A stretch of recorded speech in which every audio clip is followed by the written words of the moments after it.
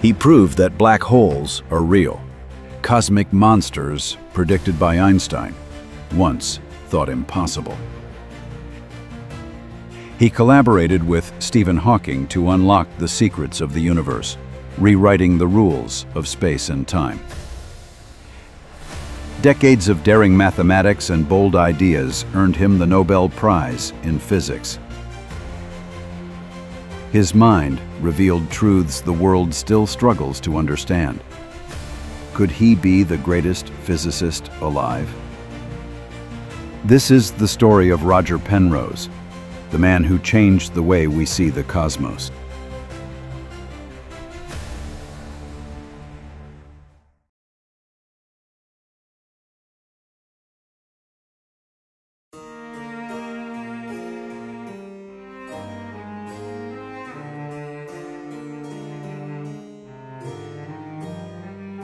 Roger Penrose was born on August 8, 1931 in Colchester, England. His father, Lionel Penrose, was a brilliant geneticist, and his mother, Margaret, nurtured a home filled with curiosity and learning. From the very beginning, Roger was surrounded by intellect, discussion, and the quiet hum of inquiry. Before he could fully speak, his thoughts were already unraveling mysteries others could not touch. As a child, Roger wandered the streets and gardens of Colchester, always asking questions and exploring the world around him. He was fascinated by patterns, shapes, and the mysteries hidden in everyday objects. Even simple things like shadows and reflections seemed magical to his curious mind. By the time he was 5, it was clear that his imagination and intelligence were far beyond his years. The Penrose household was a hub of ideas filled with books, puzzles, and lively discussions. Lionel Penrose often talked about mathematics, genetics, and logic at the dinner table. Roger soaked up every word, learning to think critically and ask bold questions. This environment planted the seeds for a mind that would one day tackle the universe's deepest mysteries. Roger's love for mathematics began at an early age, fueled by puzzles and number games. He also learned chess from his older brother Jonathan, which sharpened his strategy and patience. Patterns, logic, and strategy became his playground. Every game and problem reinforced a simple truth: he could see solutions that others could not.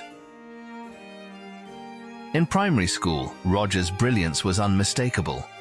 Teachers noticed he solved problems faster and in ways no one else thought of.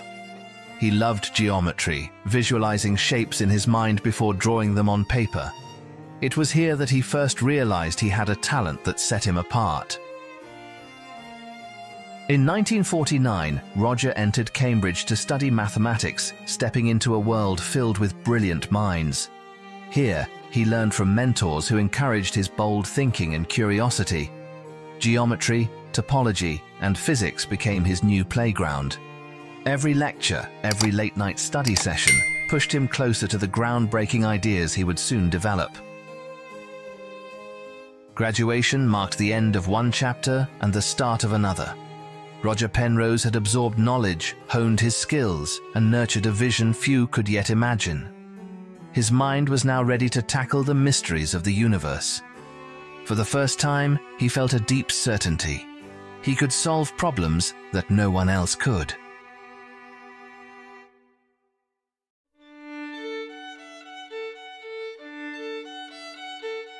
Roger Penrose began his PhD under the guidance of Dr. Herman Bondi, a leading expert in general relativity. He dove deep into the mathematics of space-time, exploring the invisible curves and folds that define the universe. Every problem he solved revealed new paths no one had walked before. By the end of his research, he was already laying the foundation for discoveries that would challenge centuries of thought. In 1956, Roger Penrose began his first formal teaching role as an assistant lecturer at Bedford College in London. Soon after, he returned to Cambridge as a research fellow at St. John's College, immersed in the geometric mysteries of space-time. Amidst the bustle of academic life, 1959 marked a personal milestone. Penrose married Joan Isabel Wedge, finding partnership even as his career soared. Before the fellowship ended, A NATO research fellowship took him across the Atlantic, first to Princeton and then to Syracuse, allowing him to exchange ideas with some of the brightest physicists in the world. The early 1960s were a whirlwind, a research position at King's College London, followed by a visiting associate professorship at the University of Texas at Austin. By the mid-1960s, Penrose was traveling between institutions like Princeton, Cornell, and Yeshiva University. During this period, Penrose became fascinated with singularities, points in space where gravity and curvature become infinite. He realized that these were not just mathematical curiosities, but possible realities in the cosmos. He began developing the rigorous proofs that would show singularities are inevitable under Einstein's general relativity. Every calculation brought him closer to a discovery that would stun the scientific community. Parallel to his work on space-time, Penrose explored abstract geometry, creating what would later be called Penrose tiles. These non-repeating patterns revealed hidden symmetries and structures that mathematicians had never seen before. His work bridged the gap between abstract mathematics and tangible reality. Finally, Penrose's paper proving that black holes could exist was accepted and praised by the scientific community. The proof was rigorous, elegant, and undeniable. It was the moment the world realized he had fundamentally changed physics. His ideas would ripple across the field, altering the way humanity understood the cosmos forever.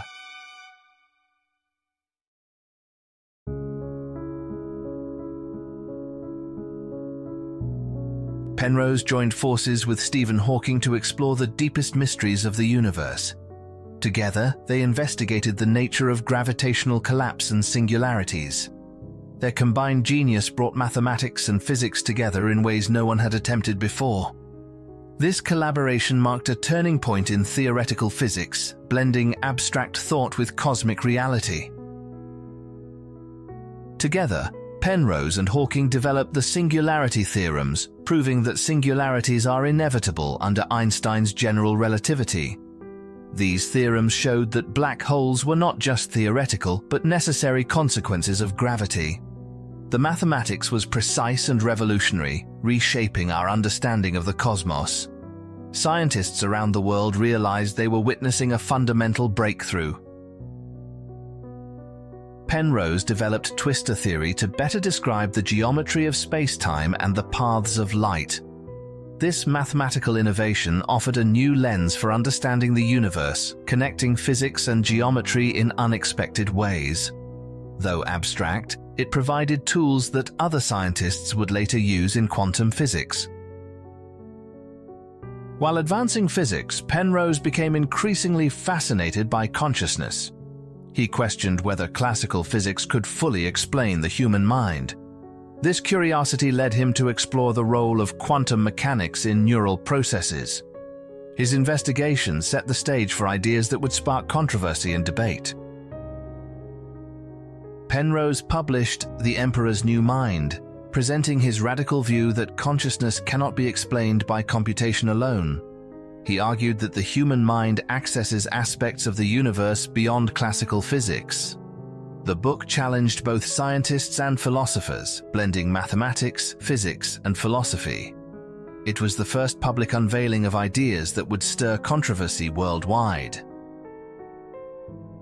Penrose's Ork-OR theory, developed with Stuart Hameroff, suggested that quantum processes in microtubules give rise to consciousness. Many scientists were skeptical, claiming the idea was speculative.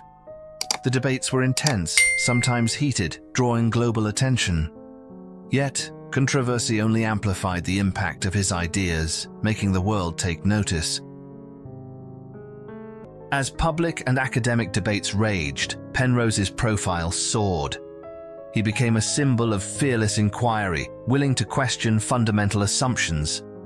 His ideas, controversial or not, reshaped discussions about physics, mathematics, and consciousness. The world was starting to realize that Roger Penrose was not just a mathematician, he was a visionary mind crossing the boundaries of the known.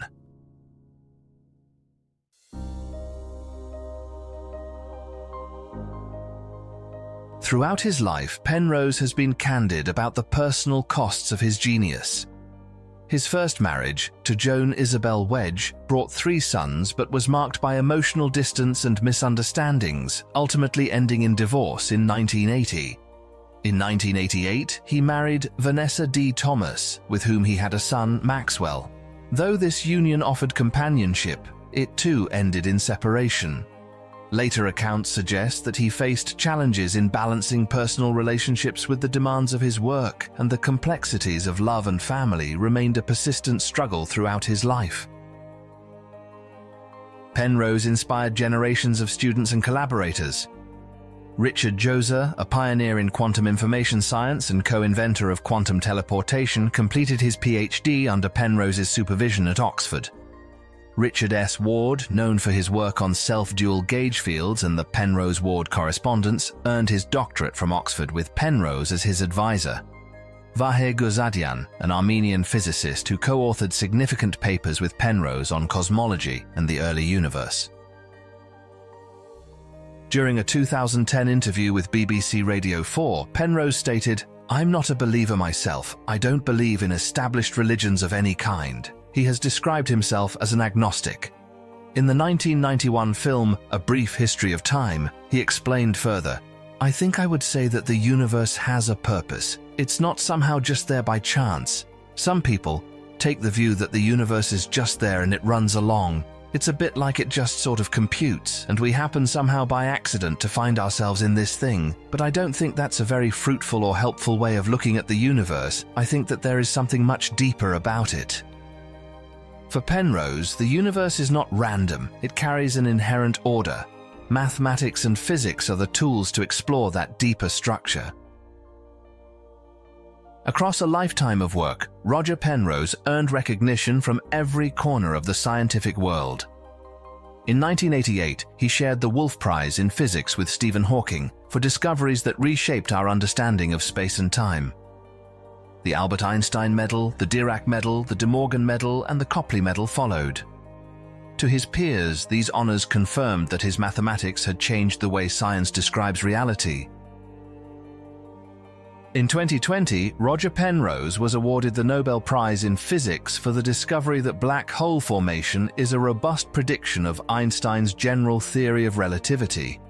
He showed mathematically that when a massive star collapses under its own gravity, it can form a singularity, a point where space and time become infinitely curved. The Nobel Committee recognized Penrose's work for providing a rigorous theoretical foundation for black holes, a concept that had previously been speculative. He shared the prize with Reinhard Genzel and Andrea Ghez, who were awarded for their observations of a supermassive object at the center of our galaxy, confirming the existence of black holes. Today, Penrose's ideas remain active in research on cosmology, quantum theory, and artificial intelligence. His mathematical frameworks are used to model black hole dynamics and the early universe. Twistor theory and conformal diagrams still guide work on quantum gravity. His influence continues in every field that seeks to understand the structure of space and time. Roger Penrose's career spans more than 7 decades of discovery. His work changed the foundations of mathematics and physics, bridging the abstract and the real. For students and scientists worldwide, his legacy endures, proof that curiosity and logic can still reveal the deepest patterns of the universe.